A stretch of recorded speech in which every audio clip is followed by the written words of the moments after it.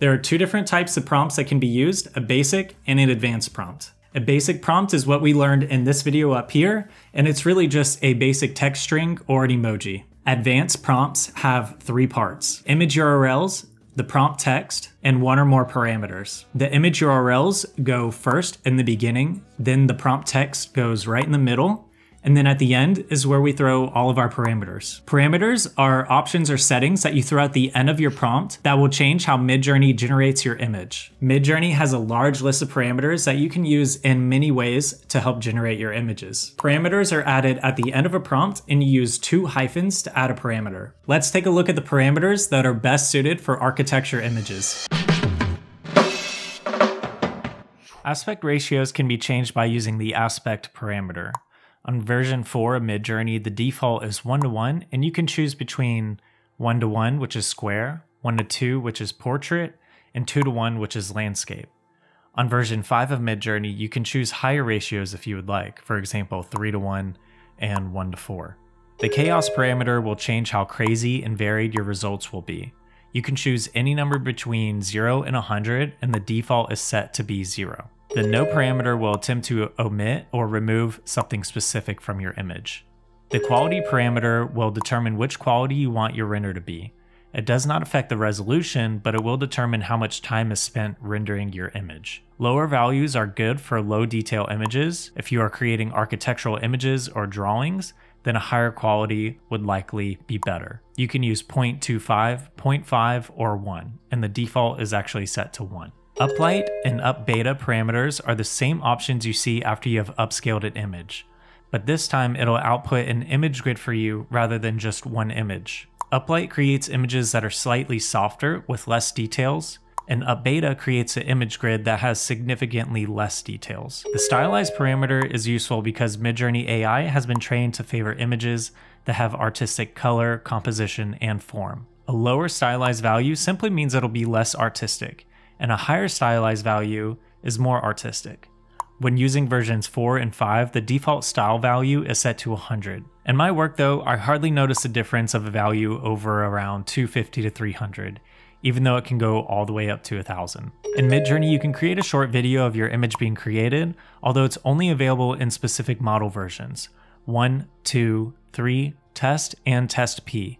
Model version parameters are useful if you would like to get a very specific type or style of an image. Niji is best if you would like to create anime style images. High definition is best for landscape and abstract images. You can try to use test P for photorealistic images, although I typically just write photorealistic or photorealism in the prompt, and it gives me pretty great output. And most importantly of all is the version 4 and version 5 parameters. For architecture images at the moment, I prefer to use Midjourney version 4, but I would recommend playing around with version 5 to see which one you like more. Version 5 in my opinion is much more photorealistic, whereas version 4 is trained on much more of an artistic style, and it produces something more along the lines of an illustration or photorealistic rendering. Next, we're going to take a look at more advanced parameters and settings like remix mode, seed, blend, and image weight. Some of these use what is called an image URL. Simply put, it's just a link to an image that you've uploaded to Discord or a link to an image on the internet. You can use image URLs as part of a prompt to influence the render composition, style, and color. You can use the image URLs even by themselves, or you can combine them with text prompts and other parameters. You can even put multiple image URLs in the same prompt. Remix mode is used to change prompts, parameters, model versions, and aspect ratios between different iterations. It will create a new image that resembles your initial image, which will help you take away or add anything that you initially forgot.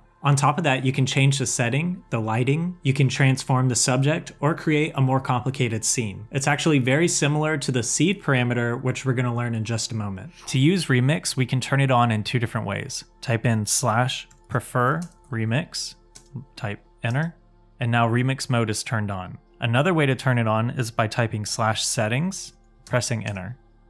Here at the bottom is remix mode, which you can toggle on and off. I'm going to go ahead and dismiss this message. Now let's try to use remix mode. So I'm going to imagine an image, Gothic style, mid-century home in the middle of the desert. Let's just have some fun with this one and press enter. So this is the image that it output, and to initiate remix mode, we're going to click one of the variations here at the bottom. I like number 3 the most, so I'm going to click variation number 3. And now you can see a new prompt has come up, the remix prompt. Let's say that I want to add people walking around. Type it in and click submit. It's created an image that is very similar to one that I liked in the beginning, but now Midjourney has remixed it so that there's more people walking around. You can also remix an upscaled image. So my favorite out of these will be number 3 again. So I'm going to click upscale 3.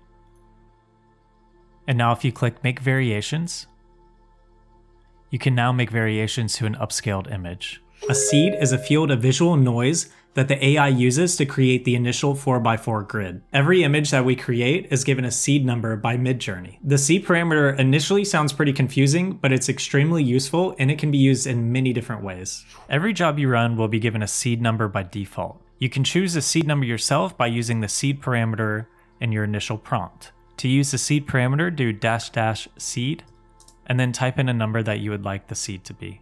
I'm going to just use simply 123 for this. It's a mid-century modern home in the style of Zaha Hadid, located in the Joshua Tree Desert, with seed number 123, and press enter. Let's say that you created an image previously, but you didn't designate a seed number for it. You can scroll up to it, and then you're going to emote to the image by hovering over it, clicking add reaction, and then clicking the envelope. Scroll down to the bottom, Midjourney is going to send you a direct message of the image with its seed number and job ID. The image that I previously created, the mid-century modern home in the Joshua Tree Desert, remember I gave it the seed number 123.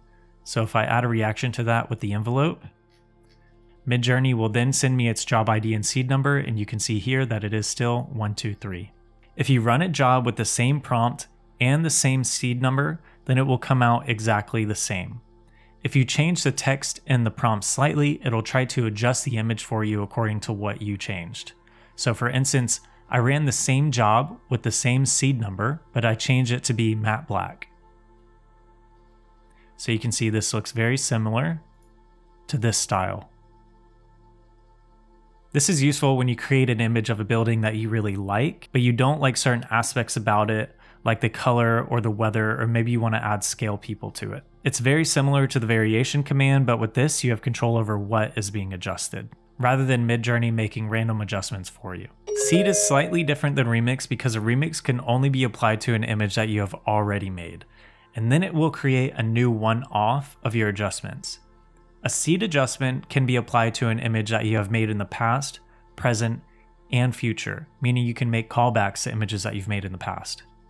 Adding an image URL into your prompt is a total game changer. In order to add an image URL into your prompt, you need to first upload the image to Discord. You can click plus here, and then upload a file, find the file, and then click open, then press enter. Or you can simply drag and drop it into Discord, and then press enter. Once the image is in Discord, you right-click it and select copy link.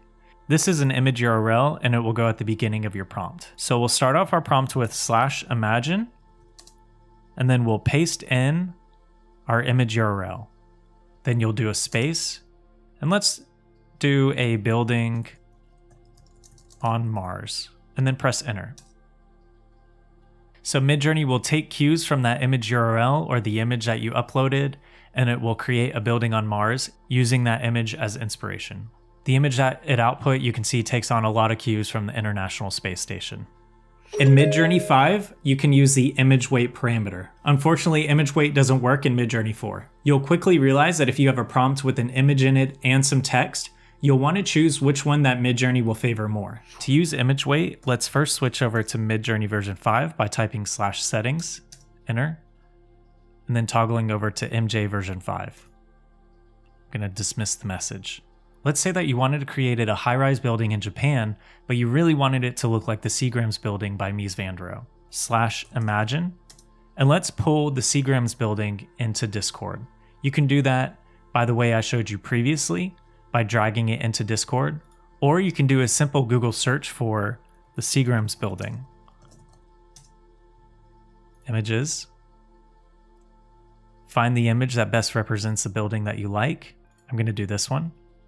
Right click it and select copy image address. Let's head back over in a Discord, paste that image into your prompt, do space, and then type a building in Tokyo, Japan. Right now, Midjourney would probably blend these two together. It would blend a building in Tokyo, Japan, and with the Seagram's building. Image weight is default at 1 and can be anything between 0.25 to 2. The higher the image weight, then the more effective the image will have on the render. I'm going to run 3 different prompts. 1 is going to be without the image weight. 2 is going to be with the image weight set to its highest value, which is 2. And then I'm going to do one where the image weight is set to 0. And let's do a sustainable building in New York City with trees all over it.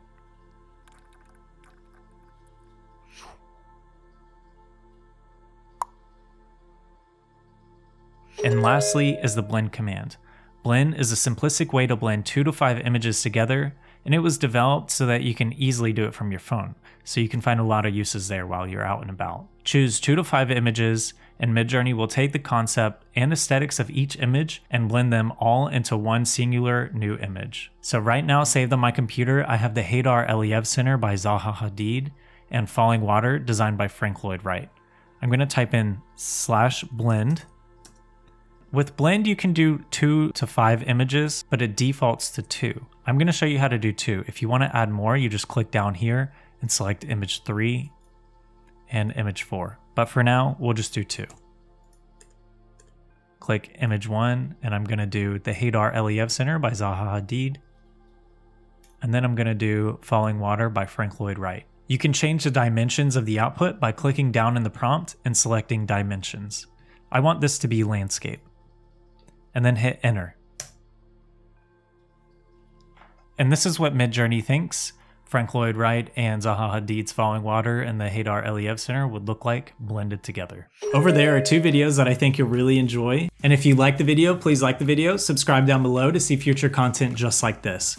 Right beside me are a list of patrons from Patreon. If you sign up, you get a lot of great architecture related benefits, and your name gets featured at the end of the video, like these amazing people right here.